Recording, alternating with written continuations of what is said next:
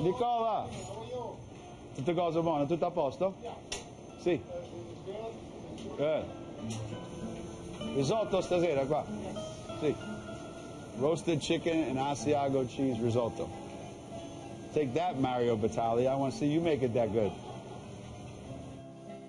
At Geno's Grille on the University of Connecticut's campus, the coach's storied career has provided him with celebrity status. I love this coach. He does an awesome job. This is a great place, and we're lucky to have him. And you know why we have to be really good friends? Because I'm the police chief. She's a... And although Auriemma has a prominent place amongst UConn Nation today, his career in stores was set in motion ever so modestly in 1985. We drove down to a Dunkin' Donuts, me and John Toner, the AD. And we sat down, and he asked me if I wanted to be the coach. I said, sure. And he said, you promise not to screw it up? I said, I'll do my best. And came back here, they handed me a piece of paper, said, you're the coach at the University of Connecticut. Sign here. That was it. Done. And so far, so good. 8 NCAA titles later, Auriemma's drive has shifted from what it once was. I think until we won our first national championship, there's this feeling like I got to prove that I can do it. But if you do two, if you win 2 national championships, that's more than just luck. And if you can win 3, then that's pretty significant. And 4, like, wow, now you're like starting to get into territory that very few people have been in.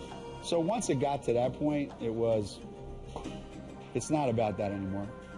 Yo, come on, Mo. Get that. Get.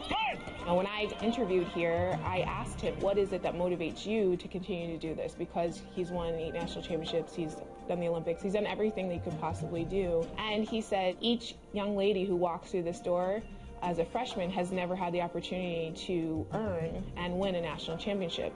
And that's what motivates me, getting them at least one while they're here. I remember last year on senior night talking with Kelly Farris, and I said, listen, I'm going to try really, really hard and do everything I can to make sure this ends the right way for you.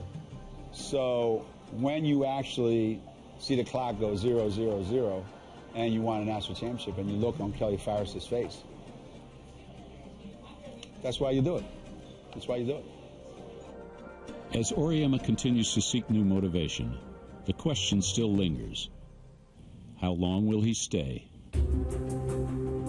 When I got the job at Connecticut, I said, you know what? 4 years, I'm out of here. Like, I can't envision me being here more than 4 years. It's just not going to work. There's just not enough here to make it happen. So obviously that plan didn't work.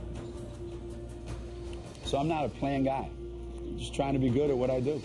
And where that leads me, I don't know. Whatever happens, happens.